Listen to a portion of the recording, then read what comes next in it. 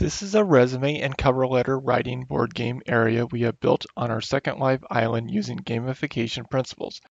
The students navigate and interact with objects in the virtual world using their keyboard and mouse, much like how you would in a third-person video game.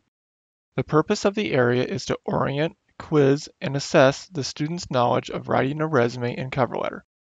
The idea of the board game is for the students to compete against each other using their own avatar as a gaming playpiece.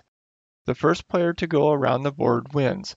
Students take turns rolling the dice and answering the questions, which are picked randomly on the screen by clicking the appropriate button to answer the question in the pop-up.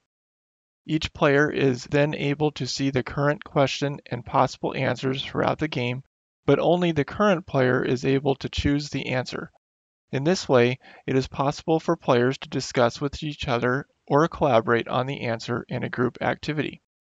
In conclusion, this board game area is a great interaction tool that helps the instructor teach the students about writing a resume and cover letter through hand and eye coordination, spatial recognition, critical problem solving, and attention to detail.